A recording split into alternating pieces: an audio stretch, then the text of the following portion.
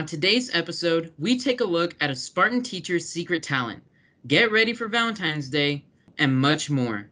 The Spartan Times starts now.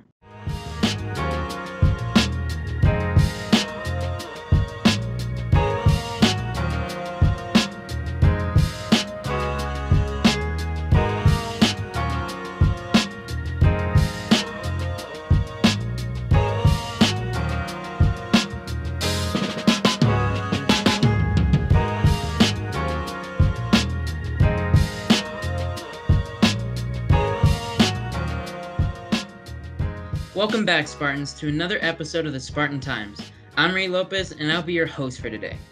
Our first story comes from Stephanie. She provided us with an exclusive interview of one of our very own Spartan teachers, Mr. Salcedo. He gives us a deep dive into the origins, history, and struggles he encountered as a local artist. Let's take a look. Debuting in 2013 with the band title The Other Half, Christian, Steven, and Joseph were showcasing shows here in El Paso with other amazing local artists. The music industry is a long journey, but fortunately for all of us, we get to talk with former member Mr. Salcedo.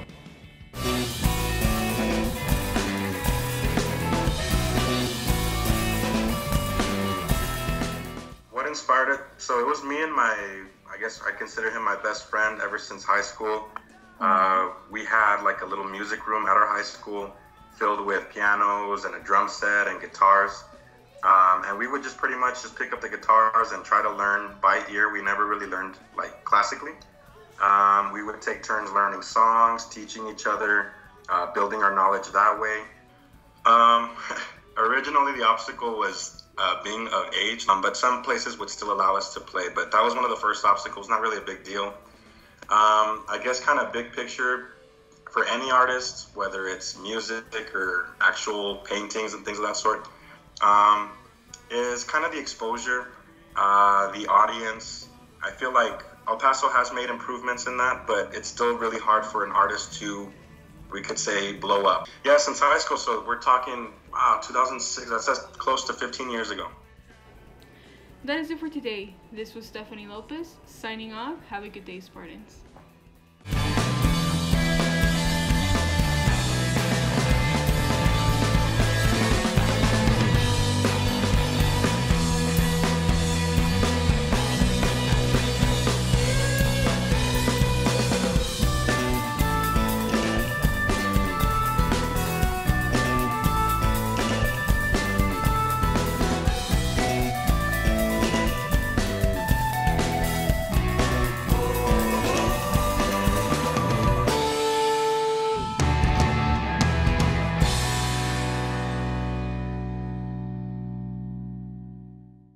What a fantastic story.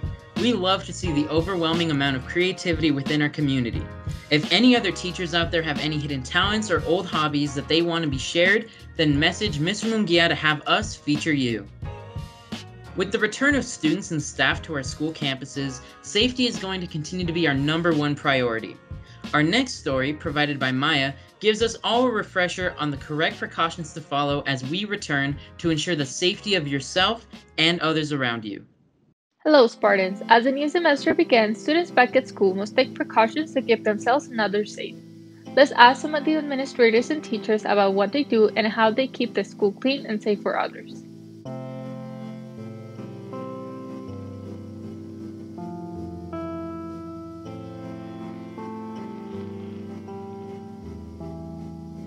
I'm Mr. Franco. I'm a CTE business teacher here. I think safety measures are awesome. They've really gone out of their way. The arrows in the hallways, there's sections taped off. The classrooms, we have social distancing in the classrooms, as well as we have the coveys with the plexiglass. I think they've really done everything they can. We have the checks at the front. I don't think that they could be doing anything more. I think it's really well done, and we could say for students that are back, everything possible is being done, and we are looking at teachers and student safety and everything from ventilation. Again, everything's being done to the best that it can be, and it's a great job that they are doing. I think the school district has been doing a great job of keeping all the staff and all the students safe as we return back to campus. I've been really impressed with the way we have to check in with eSwipe, the way that we have to have our temperature checked, and it's been a very smooth system coming back to campus. At the end of each class period, when a student is leaving my classroom, we disinfect where they're sitting in the class, make sure it's nice and clean so that when the next students come in, they have a clean area to sit at. Not only that though, but a lot of the classrooms have great social distancing put in place where many students are able to sit 6 feet apart from each other, so everything is safe in terms of where they are inside of the classroom. And for me, as the teacher, I do feel safe because I get to sit behind a plexiglass section here in my classroom. The students are also more than 6 feet away, so everybody's safe. And we're here to learn, we're here to have fun, we're here to be able to learn as much as we can. For those who are wondering when they might go back to school, Assistant Principal Ms. Valenzuela helped us answer these questions. Hi there, I'm Ms. Valenzuela, Assistant Principal here at Pebble Hills. I do have a few questions that students are wondering about. The first question for me is, when may other students go back and what must they do when entering the building? Well, right now, it's COVID days. So we're in unprecedented times right now. So unfortunately, I can't give you like a full date on when we are coming back. But right now, I know that SISD is considering safety first. And then we wait for the district and the hospitalization rates that we have in El Paso County. And that's what determines if we come to school, all of us all together on the green track. The next question is, what must you do when you enter the building? So when you do start entering the building, basically you're in the main office area as you enter the front of the school. You enter the front, you'll be greeted by a staff member to take your temperature, and then we do have these little carts, and now on the carts we have a laptop. We'll double check your eSwipe. If for some reason you're not sure how to get eSwipe completed, we do have our personnel that's up front and they will assist you with that, so then every day you're able to do that yourself. So we're here to help you in regards to that. Those are all the questions that I have for now. Thank you so much and stay safe out there. Thank you. Great! Now I know what to do to keep myself COVID-free at school.